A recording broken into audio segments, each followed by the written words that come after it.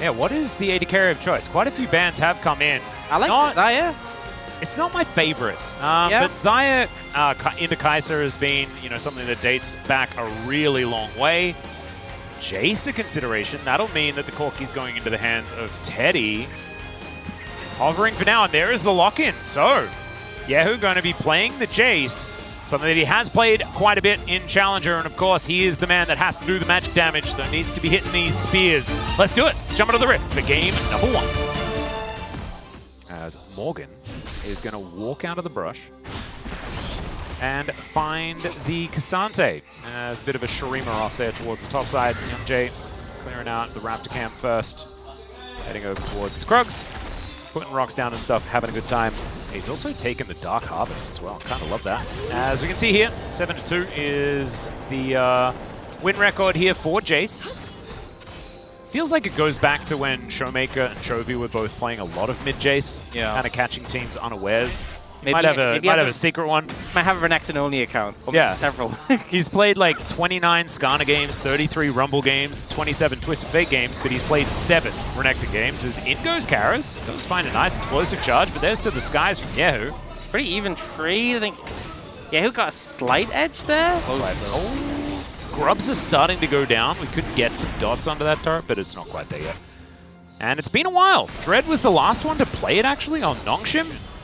It's typically hard to dive a Cassante, but between the Renekton and the Talia, they do a pretty good job of it, so Rascal could be in real trouble here.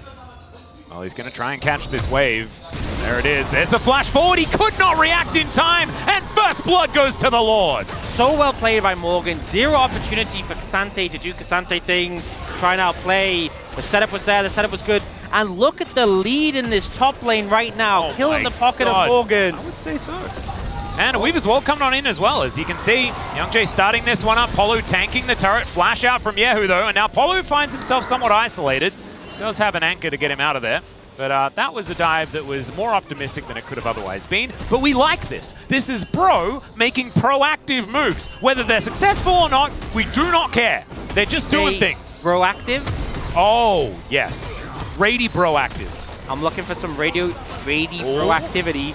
Well, Teddy's going to try and turn this one onto Samba. It was looking okay for the Bro AD carry for a little while, but it didn't quite work out. As speaking of not working out, Sponge going to get flashed away from. So therefore, no more Samba's flash as, okay, here we go. Pleta getting closed in on. He survives for so incredibly long. As now Teddy trying to get some work done here. Somehow, the Nautilus makes it out to safety, but that is going to be a Drake secured by DRX. Still killless so far in this game, but they're doing okay on the objective. Dragons, 3 minutes on the next one. As Hook, max range here from Polu, finds the combo, and Killer Instinct is exactly that. That is such a dead Nidalee. Well, we got a teleport coming in towards this bottom side of the map, and everyone is closing in. DRX, they want to get a kill, and they want to get a kill now, but Morgan is just dodging everything. Cleans up the minion wave. They cannot do anything right here. You say I don't think he dodged that shock blast. A while to get to, and Bro are in a really good spot right now. Yeah, and the problem is they really need to set up for these objectives. Like, they're not just a team who are like, oh, enemy's doing Dragon, let's just run in and engage. They need to lay down the poke. They need to set up. Ooh, Spear going to miss here as Weaver's Wall does get Young out of there. Pleta diving forward. Sidestep from Polo is quite nice. DRX not going to be overcommitting or anything like that. Yeah, I think Bro not ready to go for this or respond. Now making his way over. Dominus at the ready has been popped. There's the combo! Thrown into the blender as Rascal. It is going to be Soul Point, but can DRX make it out? The answer is yes, because they've already managed to kill Karis, and Morgan is just lumbering towards them. Sponge trying to make his way out. He's not going to be able to do so, but the rest of DRX pounce on the stragglers and take down Polu. An even trade, and they get the Drake, and they're this far behind. Absolute win. Kind of the right idea, especially against Karis and Samba, although Samba, a little bit of magic damage in the build. Now Polu just getting some vision down. Crash down is going to be what he receives, though. A Seismic Shove doesn't quite do too much, as both of the supports will be taken out. Karis trying to land some shots, vision being cleared left, right, and center. Yeah. Even if DRX loses fight, if they get the Dragon, it's still massive. Oh, absolutely. That's the focus right now. So, Bro, you need to start the fight before the Dragon gets low. Well, there's the hook from Polu, but they don't commit onto it. And now Morgan off to the side. Weaver's Wall comes in. Polu going to be moved so far. It's actually a very weird series of events there as the Spear's not going to connect. And DRX, they don't need to hyper-commit towards this one. As Teddy taking a little bit of damage from the poke. There's the hook, the seismic shove, and the tank is just eliminated. Polu taken down in an instant as well. Don't know about that one, as they do have at least a 4v4 on their hands. But I think the Cassante was a little bit more value. And now Morgan, no Dominus this time. Sponge looking for hooks, looking for a steal. Remember, this is still huge. If they're able to get in there, there is the engage from Pleta, but the dive forward from Morgan. He gets it, he steals it! Oh, it looks so close to perfectly played from Bro, but it doesn't work out. Zamba's still going to be able to execute the Corki. And Yehu trying to run away, a double kill now. All right, Rascal gonna face check. There's the hook. Once again, it's the seismic shove, but this time only down to 50%. Karis also suffering a very similar fate as Polu down very low also. Some heals starting to come in now as a hook once again. Polu doesn't exactly have the friends that are quite there, but still it's a beautiful use of the seismic shove from Youngjae. Polu ready once again with another hook.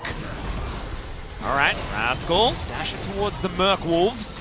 I feel like DRX have the edge here. They're 9,000 gold down, and I feel like they have the edge here. Yeah, and it's the poke. It's the fact that they cannot get in there, and you know Renekton's so incredibly kiteable just in general. Morgan just can't seem to really find an angle. Oh, and now Polu, he's in once again. Morgan once again slowed down. He flashes though. That's going to get him on top. But they deny the kill. He's down to his GA. Rascal finally is dead. Pleta taken out as well. And Yehu thrown into the blender. That is going to be it as Bro find their team fight. And Karis with the buster shot will secure the ace. They managed to come through. The gold lead was too much to overcome. They get a solid 0, 11, 100% kill contribution from Youngjae. Yeah. The best loan I have ever seen. The interest rate, absolutely absurd. Like, this is the best loan we've ever seen in the LCK. That is a savings bank right there. Thank you so much, OK Bro, for showing us how a loan is supposed to work. It makes so much sense. They're going to take down the Nexus turrets, and despite there being a Hextech Soul on the enemy team, that does not stop your Nexus from giving 50 gold to Bro. Well, thankfully, we've got the guys over at the space. They will tell us exactly how it happened. As, yeah, Teddy doing a lot of damage, but none of it was really effective damage, right?